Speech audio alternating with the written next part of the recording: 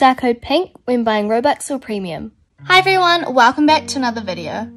Today, as you read by the title, I will be teaching you how to make an animated GFX intro, specifically a Christmas themed intro. This intro that I will be making today is for one of my best friends, Mxddsie, which I'm sure you have seen in many of my other videos. Just a reminder that this tutorial is made for beginners, but it would help to know the basics of Blender first. Starting off, we need to export everything that we want in our animation. I'm going to be exporting to Mxddsie since the intro is obviously made for him. If you don't have the load character plugin that we are using, I will leave the link in the description. Once you've typed in your character, just click Spawn R6. Now we want to export the character, so we're going to head over to the right and right click on the username of your character. Then you're going to go down and click Export Selection. You should now be able to save it to wherever you want on your laptop. I'm going to speed up this next part, but pretty much you just want to export everything else that you want in your animation, such as props, the background, and anything else.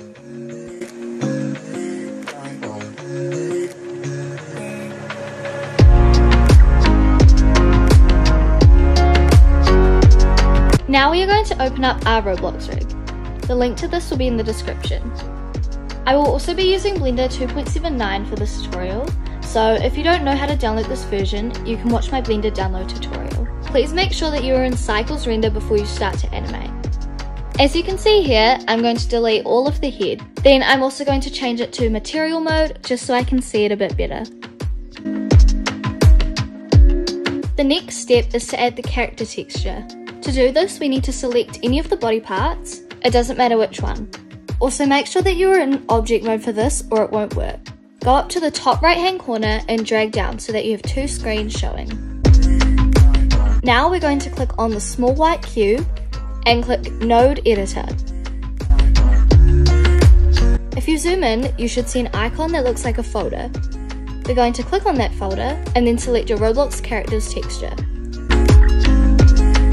This should then show on your rig. Drag upwards from the top right hand corner to get rid of the second screen. We should now be left with a headless rig. To add the head on, go up to File, Import, Wavefront, then import your saved character. Your character should now be in Blender. Now we're going to get rid of the body since we already have it. Use the rotate and shifting tools down the bottom to do so. We should be left with the head.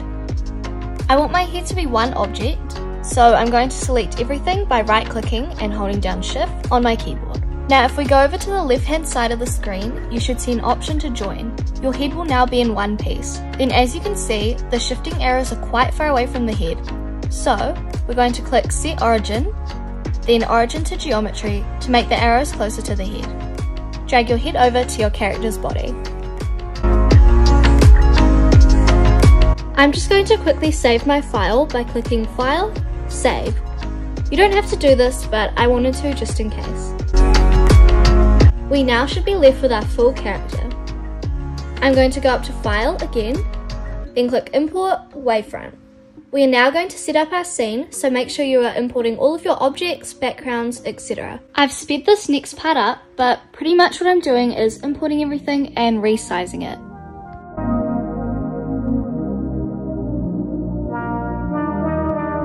To move around in Blender, you need to select Shift and the letter F on your keyboard.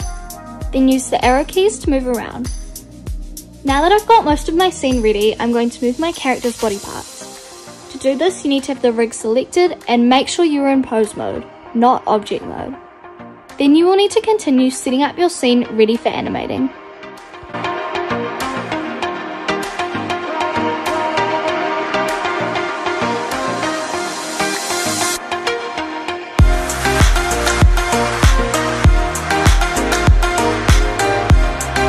As you can see here, my character and scene are in position ready for animating. Before I get on to animating though, I'm going to add a sky since I don't want a grey background.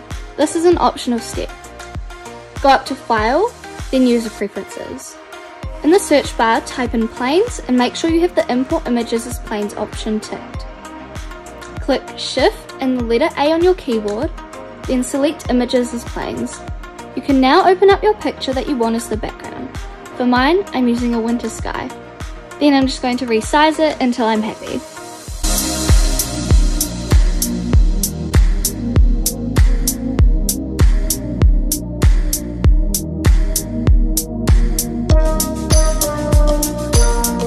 added in a second character off camera, by the way, in case you're wondering how it got there. This is my starting position for the animation, so make sure you also have yours. Now we will add a camera, so click add, and then select the camera option. You can move it with the arrow tool or by going into camera view and moving around using Shift F. Here's me just placing my camera in position.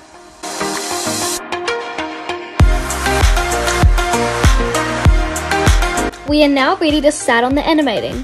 First of all, you need to select whatever you're going to animate first. I will be doing the camera. When you have your part selected, you need to click the letter I on your keyboard, then click ROBLOX scale in the list of options. This is going to set its starting point. Also, if you have a look at the timeline at the bottom, your green line should either be at 0 or 1. I'm dragging the green line up to 45 because that's where my camera's next stop will be. When it's in its next position, you need to do the ROBLOX scale process again. If you go back to the start of your timeline and play it, your camera should now be animated. Drag your green line back to the start of the timeline and animate your next object. I'm going to start on the girl's arms. To bend the limbs, make sure you're in pose mode. Before moving the arms or whatever you're going to move, you must do a ROBLOX scale. Then move your green line up, move your object or body part, then add another ROBLOX scale.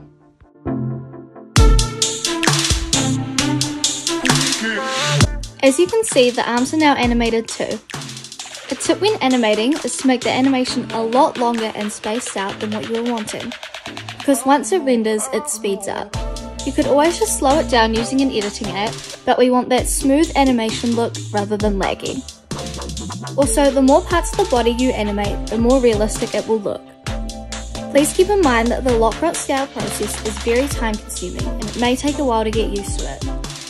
You can now sit back and watch me animate my intro or have a go yourself. This took me 45 minutes in total to animate.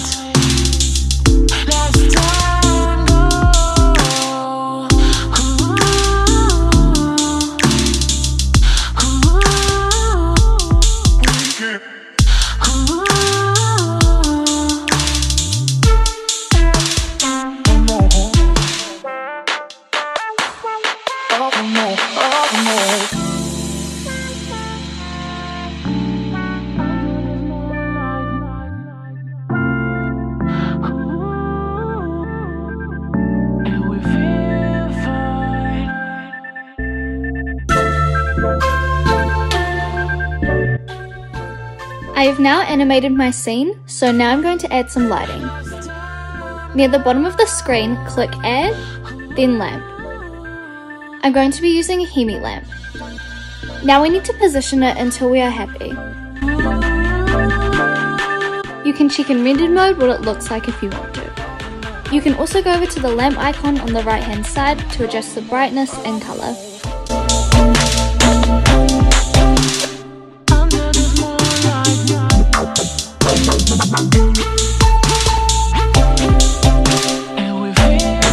To prevent our animation from being grainy, we need to click on the picture icon and tick denoising.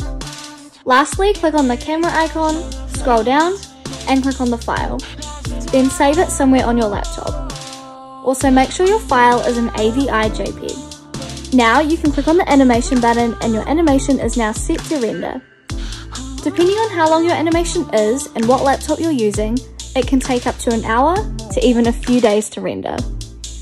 After a few hours of rendering and editing on iMovie, this is what the final intro looks like. I also have an editing tutorial on my channel, which I will link in the description if you want to learn how to edit.